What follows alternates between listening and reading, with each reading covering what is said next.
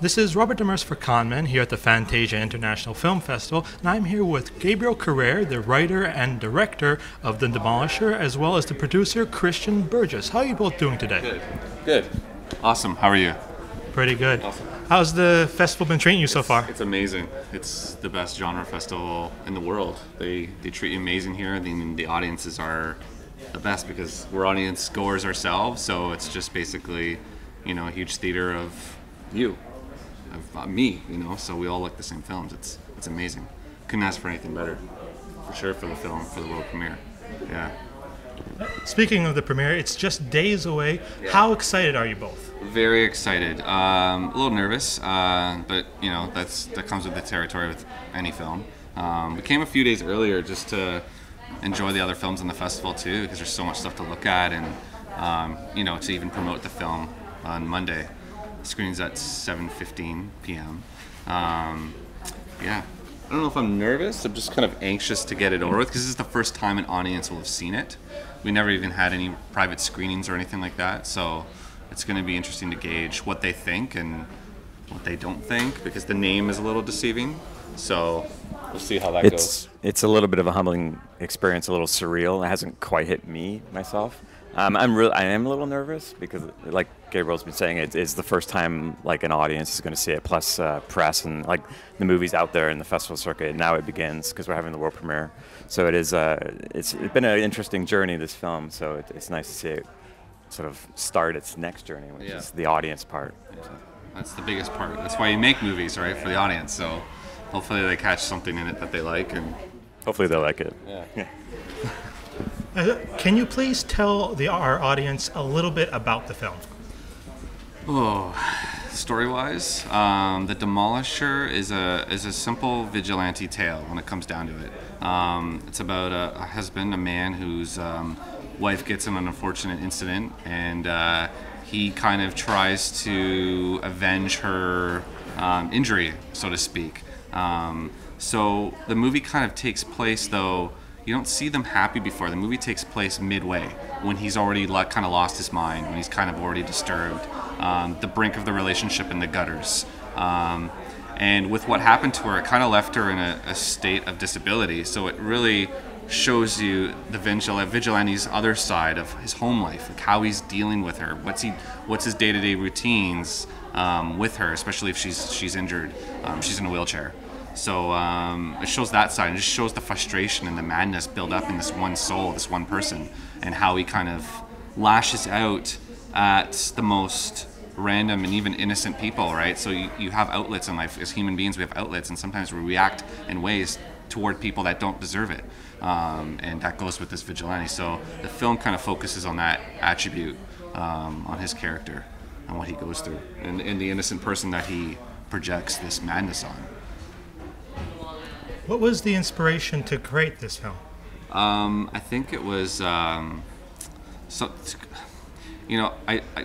gonna lie. Like I love movies like The Exterminator and a lot of vigilante films. I collect VHS tapes. I love everything from the 80s and 80s horror. So there is that influence in this film, but it's not at the forefront. So I took subject matter from some of those films that I love, and then just translated it in a way that we could. Also want to do an exercise with the actors and let them breathe on frame and create each shot as like a painting, so to speak, and not have to worry about cutting to multiple angles to get different coverage. I wanted the actors to really explore their characters within the frame and see what that came out with. So that was kind of an inspiration, just as an exercise or an experiment in that, with working with the actors. So that was something I wanted to do. Since this is a vigilante film, was there certain aspects of that type of character you want to either touch upon or even avoid? I wanted to, number one, I really wanted to avoid the hardcore violence that's in a lot of vigilante films. This film does have the hardcore violence, but it's very minimal. Like, it's not there. That's not at the forefront. And if you want to see a hardcore vigilante film, go watch some of the Punisher films or Death Sentence with Kevin Bacon. Those are awesome freaking movies. You know what I mean? Like, why try to do something like that when it's been done and it's been done amazing? Like, you know what I mean? Like, it could be fun doing it, but I didn't want to do that. I wanted to try a different angle on it and explore another avenue with this character. So yeah, like the violence is kind of ramped down, but it's there when it's needed and it's peaked. Yeah, because essentially it's about like an everyday man who's sort of coming to terms with tragedy in his life, and you know, like he's not a superhero. He's just an every guy. He doesn't, you know, there's no martial arts, there's no superpowers. Like he's just a regular guy, just coping with tragedy. There is a hyper violence to it. Like some of the action scenes in it are a little unrealistic. Like especially there's a scene in the movie towards the end where there's an auto body shop, and even in the end, I don't want to give anything away, but that is added there intentionally because it is like a homage to, again, the movies that I really like. You have this guy, this vigilante, and he goes through shit, and it's like, this is the reason why he's called the Demolisher. This is why the movie's titled that, because he can do anything. Like there's almost that fantasized invincible aspect to it. What was your most memorable moment during the production? Oh boy. I think, you know what it is? The most memorable moments are when we're filming. A lot of the movie takes place at night, especially with the chase scene with actress Jessica Vano. She killed it. So we'd be out in the city, different cities at night, filming from, you know, midnight till 5 a.m. or 11 till 5 a.m. and finding streets that there's no one on. But there's a few shots in the film that are completely unplanned. You know, we would have an HMI set up, a huge light set up on the street and stuff, and we'd be shooting the Demolisher. And there's one scene in the film, completely unplanned, where he's charging toward the camera in an alleyway, and behind him a police car drives by and makes their little alert sound, and it just goes in frame perfectly, and it was unplanned. We didn't even know there was a cop car. In the whole movie we wanted to also, like, it was funny because in the script the whole movie we wanted the sense of the cops are kind of around. So just to get that one shot, and I think it was in the second take where a cop car passes him in the alley and you see it, was definitely something that was probably the most memorable moment, because you can't even, I mean, if you had a massive budget you could pay for that, but like it just worked out beautiful. And it was free, unplanned, and we used it. Free and unplanned, and I feel like a lot of the stuff in this film were free and unplanned too. So that was probably, moments like that were probably the most memorable, where things just happened organically on set, and you know, that's probably it, and it just helps the story and the visual component, because the movie's very visual. So there is one of the scenes I really like in the film is, again, it's like this chase sequence that we have a lot of Steadicam use as well, and these really cool shots. It makes it look like we close down streets, and you know, there's no extra. It's like these desolate streets, and our lead actor Ryan is just storming down the streets, and as the Demolisher, and it creates this like, whoa. It's actually in a couple of our posters, and it's just like this, like he's such a presence. You know, like he really gets into this character, and it's like him just, you know, the Demolisher's coming down the street, and it's kind of scary, but like it's very intriguing at the same time. Right. Yeah, it's almost like because where he is in the street and stuff, we almost wanted to make the movie in the movie when he's around and in these environments, we almost wanted the environments to be intimidated by him. So we have a lot of wide shots, and we almost wanted it to be like nothing can touch him. You know, it's always like away from him because he's such a powerful entity. So when he's walking down the street, it just seems everyone's just moving away from him. You know. It's sort of in comparison to, you know, Bruce the every guy versus him when he puts on the Demolisher outfit. Yeah. What was the most difficult aspect of the production?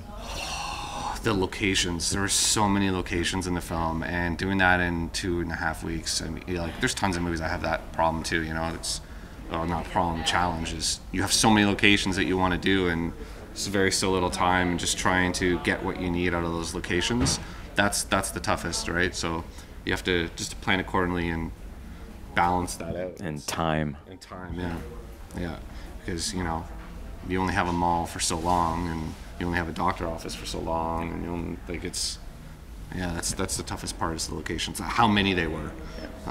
Some of the setups we had in the auto body shop, where one setup, I remember I was on set that day, and it was I think it was like a 6-hour setup. Yeah, and we did one, and that's a majority of your shoot day.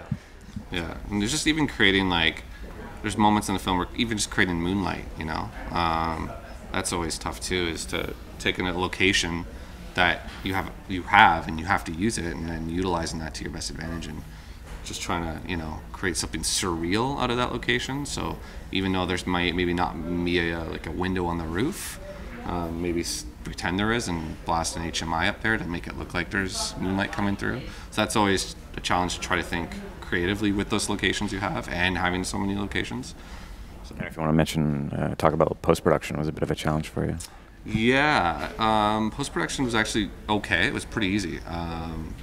There was one challenge because we had a lot of logos in the film, and so we had to blur them out, and that was really hard because number one, you know, you don't have the time, especially when there's sales and stuff happening, to contact all that, and so sometimes the easy route is just to blur it out. And our post guy, Scott McIntyre from Smack Studios, he was amazing. Like, he went in, and I think that at the end of the film on the rooftop, no one will know this, but there's a building that's in the background.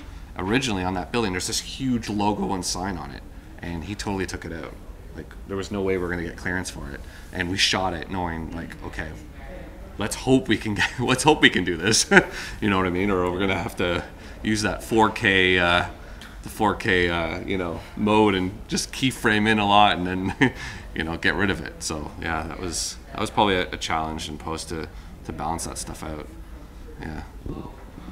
What kind of release will be looking at the film after Fantasia, or even future festivals? Right now we're just touring the film, festivals. The movie got picked up by Raven Banner Entertainment, so they're repping Turbo Kid. What else are they? There's so many awesome genre films.